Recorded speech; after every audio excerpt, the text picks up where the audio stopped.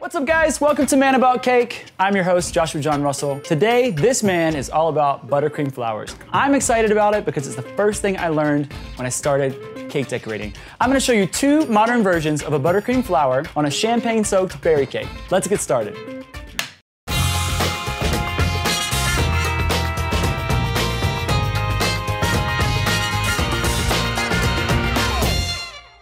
So I baked my vanilla cake in two oval cake pans, and I'm just gonna break those down. I'm gonna cut the tops off, and then we're gonna split them in half. Why we go oval on this one? I decided to go oval just to switch it up. Why not? Something a little more interesting. By the way, if you guys want any of our recipes, you can get them by clicking the eye above, or you can get them in the description box below through the link. Now we got our cakes cut down, I'm gonna go ahead and fill it. So I normally don't soak my cake layers because they're very, very moist, but this time I wanna get a little flavor in there. So I got a little bit of simple syrup and I'm gonna add some champagne too. If you're feeding the little ones, you might wanna leave the champagne out. Oh, that was not very dramatic at all. Womp, womp. So I'm gonna add about the same amount of champagne. Delicious. That one sip will cause me to have a hangover tomorrow, even if I don't drink for the rest of the night. That's what happens. Damn you, champagne. All right, so we're gonna give that a little toss.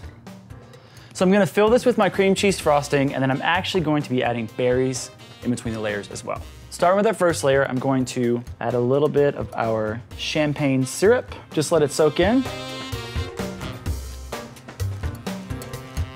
The cake is very dense. We're gonna add some cream cheese frosting, maybe not that much cream cheese frosting. There we go.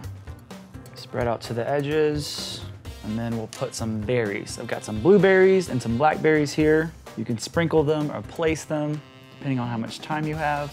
Just wanna make sure there's equal berry placement. So what if you get a piece with no berries? It would be a very sad day.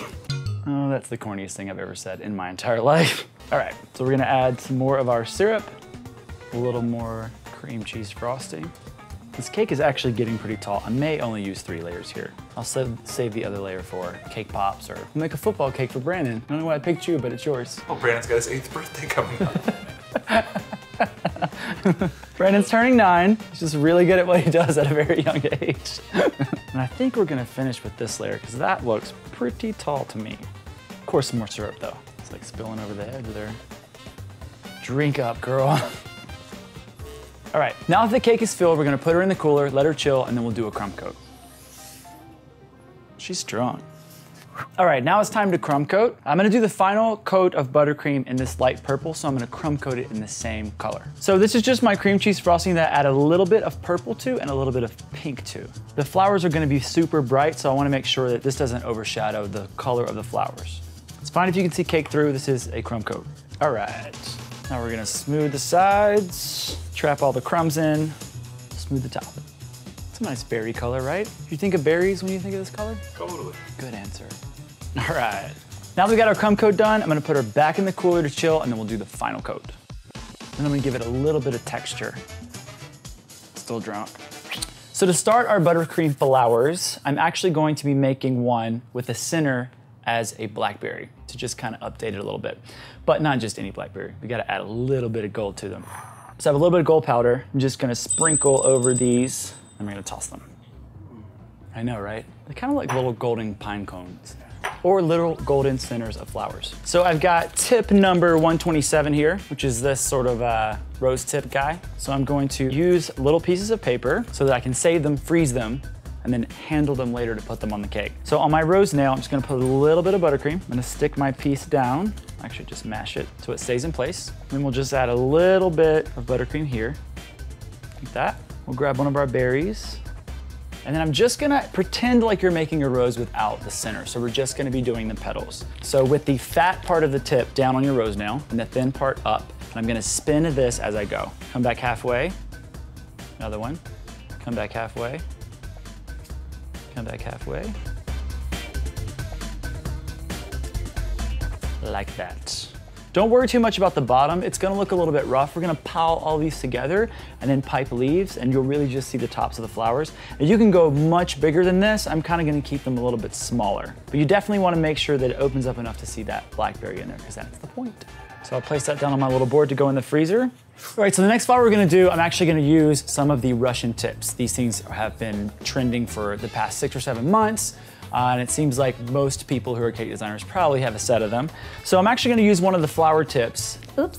One of the flower tips as my center in a darker purple. And you can use any one. They all kind of look the same anyways. And then I'm gonna use one of the foliage tips, which is this guy, who's supposed to be used to make leaves, to make kind of like tulip petals. So same deal, a little bit of buttercream down.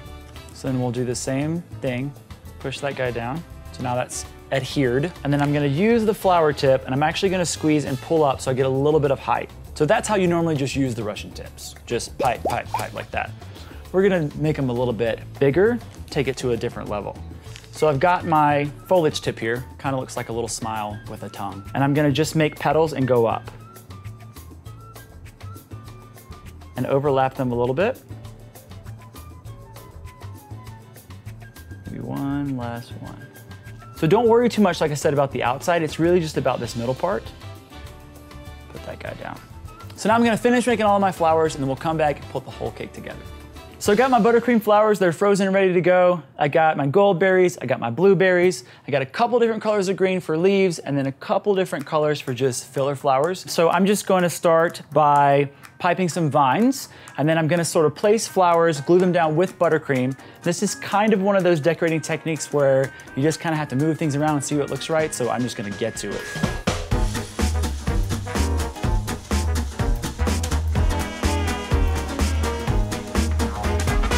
The majority of the flowers I'm gonna put on top, but I'll do a small spray at the bottom. I'm filling some empty spots with greenery and giving a little highlight to each of the blueberries. Then I'm gonna add a few pops of color.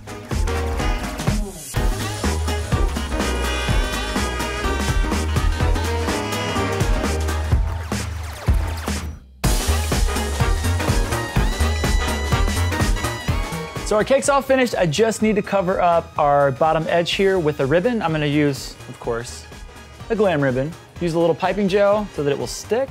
And then we will just wrap that guy around.